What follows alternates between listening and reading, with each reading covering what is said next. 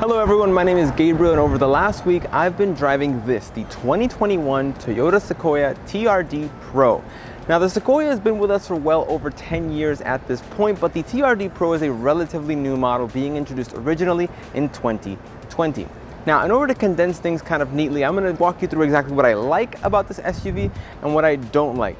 And after that, I'm going to take it on the road. I'm going to show you what it's like to drive. But before we do any of that, I want to make sure you guys like this video and subscribe to the channel because it helps us out a ton. Let's check it out.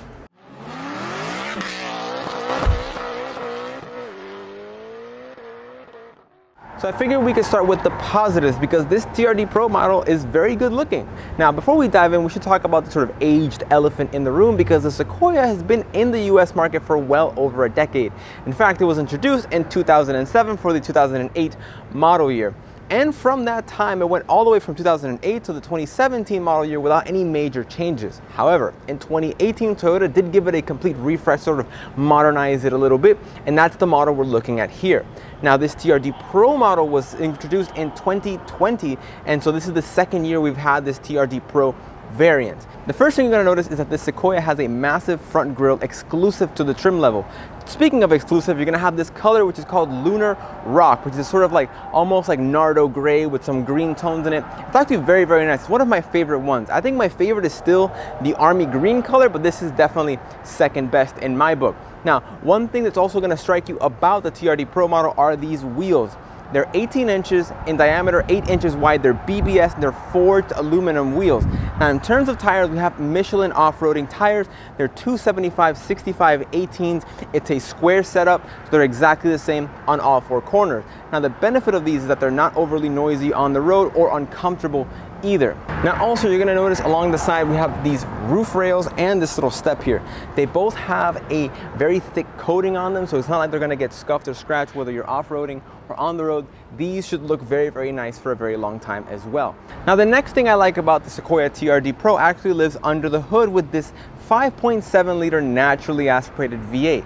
Now, in terms of total power, we have 381 horsepower and 401 pounds-feet of torque. Now, keep in mind, this vehicle has a curb weight of just over 5,700 pounds. And for the most part, that's a good amount of power to get the Sequoia up and moving without feeling sluggish in any way. And what I like about this engine specifically has to do with its long-term viability and robustness, because one of the pluses of having the Sequoia be around for such a long time is that we can estimate how reliable it will be during your ownership. In some cases, these engines have been found to go well over 1 million miles without major repairs. But for the most part, you can expect at least 200,000 easy miles with this powertrain under the hood. So while you do pay a lot up front to get the biggest and baddest Sequoia, it will last you a very, very long time. Now, I mentioned there is a 6-speed automatic transmission. This particular model has all-wheel drive as well. There's a little selector inside of the dashboard. You can pick between 2-wheel drive high, 4-wheel drive high, and 4-wheel drive low, depending on your situation. But for the most part, you're going to be running it with rear-wheel drive. So next thing I love about the 2021 Sequoia is just how much space there is in here. With all of the seats folded, you have a maximum cargo capacity of 120 cubic feet of space. Now, you do have to put up with a very big vehicle on a daily basis, but when you want space, there is a ton of it. Now, as standard, the sort of the cheapest and entry level into the Sequoia, you're gonna get seating for 8 people, but however, in this scenario, in this configuration for the TRD Pro, this one only seats 7 people. Every single seat inside of the Sequoia TRD Pro is incredibly comfortable, which is sort of another half positive point, is that everything in here is very, very comfortable. Now, for my last major plus surrounding the Sequoia TRD Pro, I want to talk about standard equipment, because despite this being a very old vehicle on the market, Toyota has done a good job of updating it throughout the years to keep it competitive, and I'm talking specifically about safety, because this Sequoia comes standard with Toyota Sense. And what that means, you get your radar guided cruise control, you get your lane departure warning, lane tracing, and you also get the road sign detection, which means if there's a stop sign, the Sequoia will read it and know and show you, which I think is incredibly helpful. Now, one of the pluses is that the Sequoia is a very big vehicle, so having those extra little safety features will not only keep you safe, safe, but it will also keep pedestrians and other people safe, because remember, this is a very big and very heavy vehicle, and I like that it comes as standard. Now, no model is perfect, so I think we should pivot to talk about the Sequoia's downsides, what its downsides are in my personal opinion, starting with gas mileage. Now, this particular model is rated for 13 mpg in the city and 17 mpg on the highway, with a combined average of about 15 mpg. However, during my testing over the last week or so, I've been averaging closer to 14 mpg in total, not having a heavy foot, just normal everyday driving. And that's a major downside considering the sort of overall efficiency you can get from some other full-size, newer competitors. But again, that's one of those downsides of having the older, more robust engine, is lower fuel economy. Now, the next thing I don't like about the 2021 Sequoia has to be how much it costs. Because the standard, the base, the cheapest Sequoia you can buy starts at $50,000. But this one, being a TRD Pro, has a base price closer to $64,000. As tested, our exact vehicle comes in at $65,000, which I think is a lot, especially when you consider what some of its competitors are offering at similar price points. This one is definitely on the expensive side. So for the last drawback of the 2021 Sequoia, we need to turn towards its interior, because this area is decidedly dated. Now, considering, again, this is a $65,000 vehicle, and what some of its competitors are doing at a similar price, this one is definitely sort of lacking a little bit. And I'm talking about in the layout itself and also the materials. The overall plastics in here, nothing feels sort of very high quality, not only in the touch, but in the look. Visually, it all looks like black plastic, and it doesn't look very sharp. Now, I must admit that you have a newer screen with Apple CarPlay, Android Auto connectivity, which is great. And as I mentioned earlier, you have Toyota Sense, which again, that's great. You have those tech improvements, but the overall layout and interior quality, I think it's not befitting of a 2021 $65,000 vehicle. So now that we're on the road with the 2021 Toyota Sequoia TRD Pro, I can tell you about how it drives.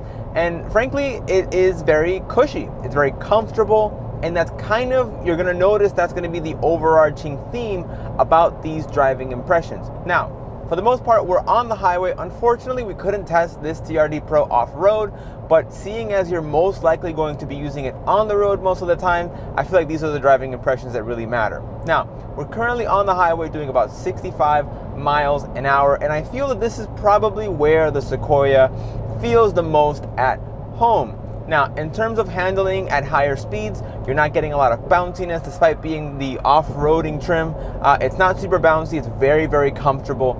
And I think that comfort comes as a result of the powertrain, the inputs, and the interior. But let's start with the powertrain. Just as a quick refresher, it's a 5.7 liter naturally aspirated V8, which produces 381 horsepower and 401 pound-feet of torque. Now, all of that power goes via a 6-speed automatic transmission to either the rear wheels or all wheels, depending on a little selector that I have in front of me. But for the most part, I've been running it in rear-wheel drive and just sort of comfortably moving around the city as my daily driver. Now, the first thing you're going to notice about driving the Sequoia is how comfortable the suspension is. Everything is very, very soft here. It absorbs bumps extremely well, and it's not bouncy by any means. Now, that doesn't mean that it is sort of sharp. Now, when you do take turns, there's a considerable amount of body roll, but remember, this is a body-on-frame SUV. It's tall, it's meant for off-roading, so that's kind of what you get. That's one of those trade-offs for those off-roading skills. But on the road, at least, it remains very, very comfortable. Next, we need to talk about the powertrain inputs, because your throttle response is very, very relaxed. You can put your foot down, and it's not like the RPMs are gonna shoot up and you're gonna try to, like, you know, sort of blast off. Now, 401 pound-feet of torque for a vehicle that weighs 5,700 pounds, I think it's properly matched. It doesn't feel slow by any means, and it has a good amount of get up and go when you really want to speed up or overtake. But for the most part, it's very, very relaxed, both throttle, brake inputs. We have 13.9-inch rotors, which help this big beast stop fairly well. Next, moving on to the steering inputs. They're very soft and very easy to do. Even though this is a very big vehicle, the fact that the steering is light, it actually makes it nicely maneuverable even in smaller spaces. I can talk about how old this vehicle is and that it was designed over a decade ago and blah, blah, blah, but one of the pluses about that is that it doesn't have super modern steering. And as a result of that, I can feel what's going on the road. Like right now I'm on the highway and I get all these little vibrations coming through the steering wheel, letting me know what's going on in the road surface beneath me, which I think is great, but it doesn't become uncomfortable or distracting when driving, but it's surprisingly nice. That being said, however, when you want to go really, really fast and you want to put your foot down, that 6-speed automatic transmission isn't exactly the world's fastest shifting machine, but the benefit of that is that it is very smooth in daily driving operations. So when you're sort of commuting around, you really don't notice it at all. But when you're trying to go up to speed, it isn't particularly smooth and it isn't particularly quick. But then again, it's also worth noting that that's not the main purpose of this vehicle, just something that I noticed. Adding to that sort of comfort atmosphere of this Sequoia is actually one thing that I found kind of interesting, is that even though this one has more sort of off-roady tires, being the TRD Pro, it doesn't translate to a ton of noise inside the cabin. For the most part, this remains a very quiet, a very refined experience despite being an older vehicle. It still is, you get the sense that it's put together very, very well. And I think that's probably what will lend to having some good long-term comfort if you try to take this thing on like a road trip or something like that. The fact that you don't have all of this noise sort of intruding the cabin, it means that you can drive this for much longer without getting tired. Now, as far as family road trip vehicles go, like the minivan has been sort of the undisputed king for decades for family road trips, but I think this vehicle would be really, really great at that. Just given of how easy and how stable it cruises at higher speeds without any drama, I feel like I could drive this across the country. Now, the most important highlight of the interior for me are the seats, because now I've compared this also to its sort of pickup truck sibling, the Tundra, because they're very similar. They share the powertrain, they share the same chassis and all of that stuff. But one thing that I like is that they share the seats as well. Now, this being the TRD Pro, you have nice embroidery in the seats. There's red stitching, which I think is nice as well. Now, the benefit of these seats particularly is that they're massive. And I mean, not only in the sort of how tall they are, but also how wide and cushy they are. And they are like a giant cushion. You can really sort of lay into these seats and truly relax. So there we have it, the 2021 Toyota Sequoia TRD Pro. And whether or not this is a good buy comes down to the fact of what you're exactly looking for out of a full-size SUV. If you want the latest tech and the flashiest toys, then maybe this Toyota might not be the one for you. However, if you want an incredibly durable and dependable SUV, then this Toyota fits the bill perfectly. Additionally, it's incredibly spacious, comfortable, and with its body-on-frame, off-roading design, it's very, very capable as well. And as I've mentioned multiple times throughout this review, we cannot ignore the long-term durability from this V8 and this sort of powertrain in general. As a result, if you're looking to buy something to keep for, let's say, a decade plus and drive well into the 200,000 mile range, then maybe this Sequoia is the right buy for you.